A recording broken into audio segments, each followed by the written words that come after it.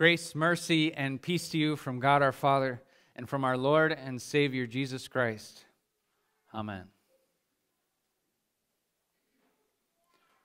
What is it that you want, Mary?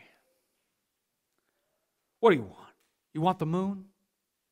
You want the moon? I'll throw a lasso around it and pull it down. Hey, that's a pretty good idea. I'll give you the moon, Mary. I'll take it. Then what? Well, then you can swallow it and it'll dissolve, see? And the moonbeams will shoot out of your fingers and your toes and come out of the ends of your hairs. Am I talking too much? Guy from the distance. Yes, just kiss her already. Who can name the movie? Crystal. It's a Wonderful Life. I love that movie. I love that movie. My family used to watch it every year, pretty much, at Christmas time. And George Bailey loved making big promises because he's in love. That scene from that movie kind of comes when he's getting to know her really well and he's starting to realize, hey, I could spend the rest of my life with this lady. I'd really like that. And as he's dreaming about all the things he wants to do in his life, one of those dreams is to give her the world. Or here, to give her the moon. I don't want to spoil the movie if you haven't seen it, because if you haven't seen it, you should go see it. But I think this spoiler's okay. He didn't lasso the moon. He made a really big promise for love, right? But to lasso the moon? All right, maybe that's stretching it just a little bit. That's kind of the theme of the movie, though, because he does do everything he can to fulfill his life dreams and his promises to himself and his promises to Mary. But he can't. What drives the whole movie is that he feels like he's failed over and over again to keep the promises he made to all of his friends, all of his neighbors, all those who relied on the bank, and all those who relied on him, especially Mary, as he couldn't give her the moon. He couldn't give her much of anything, he felt. And I'll let you watch the rest from there. But the reason I bring up that movie is because that's a very common theme, not just in movies, but in pretty much every love story on this earth, including your own, with those in your life. What do we like to do as human beings? Make grand promises to prove our love. I love you this much. And the sweethearts say, how much do you really love me? I love you enough that if you asked me to jump off this cliff, I probably would. But please don't do that. Or, what's going to happen? Let's say this happens, or that happens, or this happens. Don't worry, honey. I'm not going anywhere. No matter what comes, through thick and thin, I will be there for you. Always and forever. We love making those promises. It sounds good. It feels good to say it. But what's the other thing that's really common with human beings? Just like George Bailey. We often fail to keep them. You fail to keep them to someone that you love.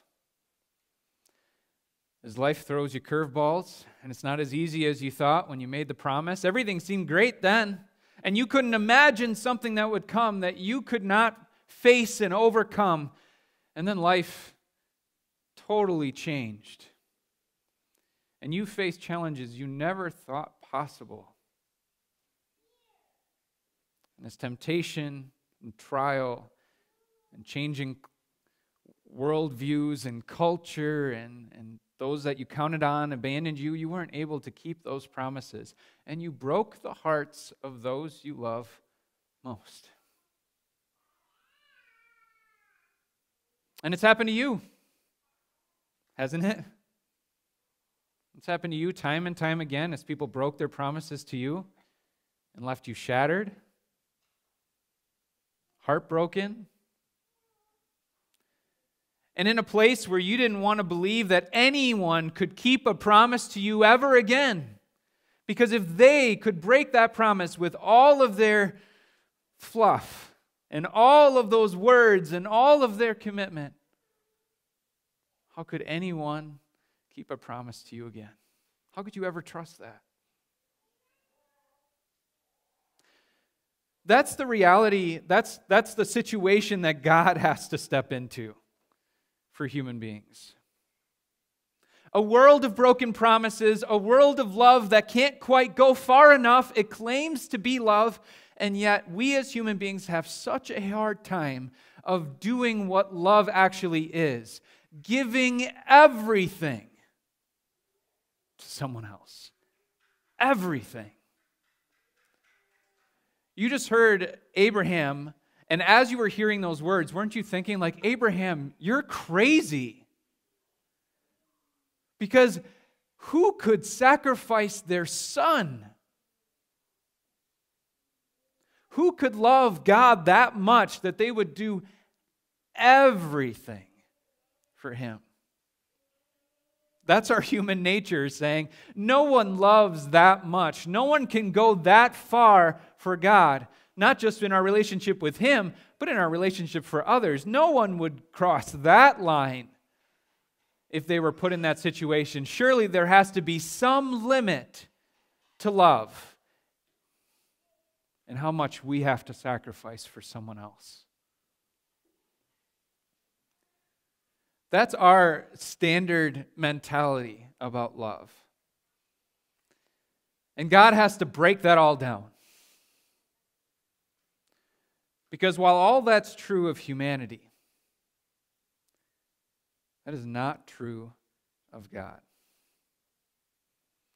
God does not break his promises. And there is nothing that stops his love. Absolutely nothing. That's really hard for people to believe. As I said before, we've been trained. We've seen it all. We've seen broken promises. We've never seen love go that far. And so in Scripture, God has to say over and over and over and over again that this is how much I love you. Because he knows how hard it is for us to believe that God could love us that much. There has to be a limit. There has to be a catch. There has to be something that we do that will push him away from us and he'll never listen to us again. There has to be an end. But there's not. Listen to the words that Paul says to us today as he lays this out for us to hear. He who did not spare his own son, but gave him up for us all, how will he not also graciously give us all things along with him? Just think about that first part. And what we just heard from Abraham, God is saying, all right,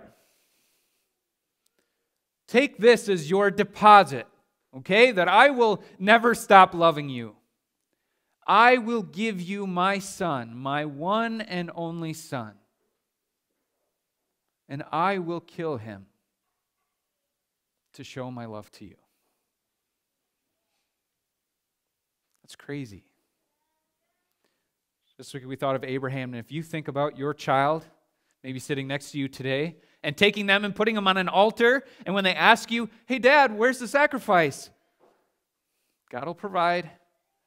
And he gets there and he ties him up and he puts him on the altar, and Abraham has that knife in his hand, getting ready to strike his own son. Could you do that to your children?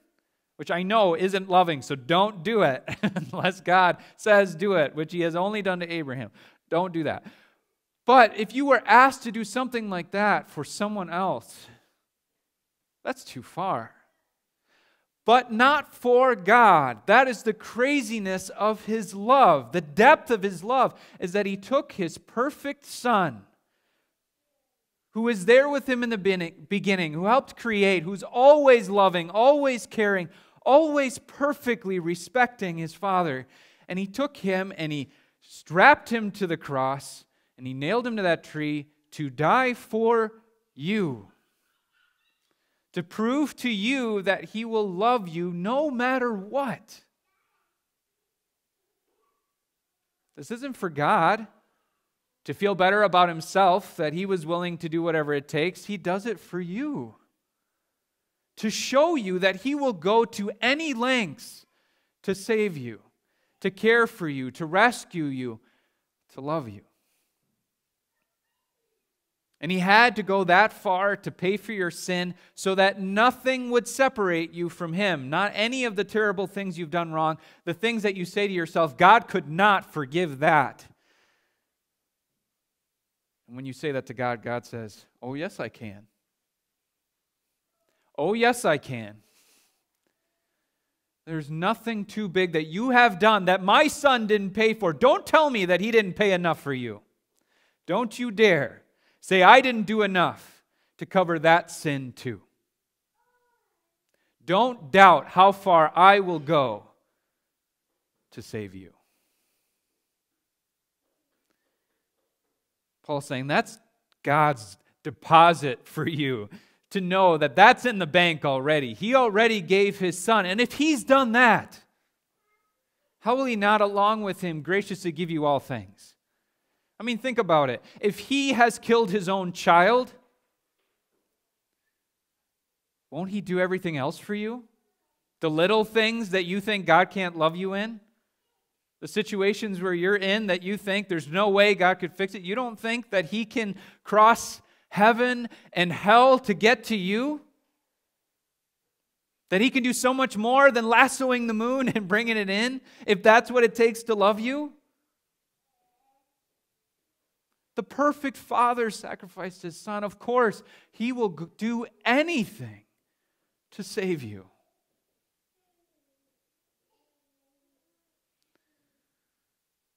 And this is the beauty of what God has done. As he crosses all of those things that he lists, what will separate us from the love of Christ? He even lists them for us because he knows that they're popping up in our heads. These things will stop God for sure. No.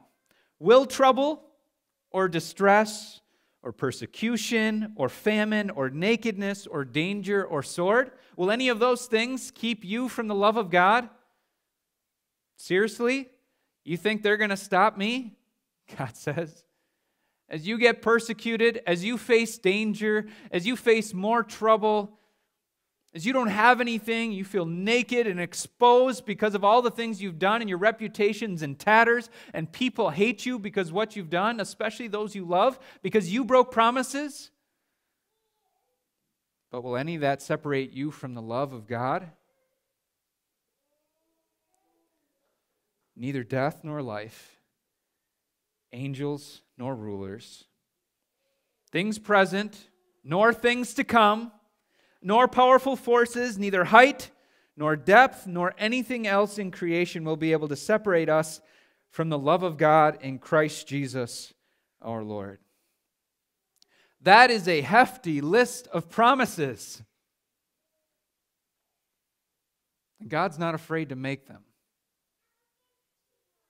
He knows everything that's coming. He knows everything you will face. He knows your limits and the limits of those who love you. And he knows the pain that you're going to go through, or the pain that you have already experienced that has stonewalled your heart against other humans, but against God, believing that that kind of love is true. He knows all of that, and yet he says, I promise I will go the distance for you. You know, one of the songs I thought of, another section that I thought of as I read this,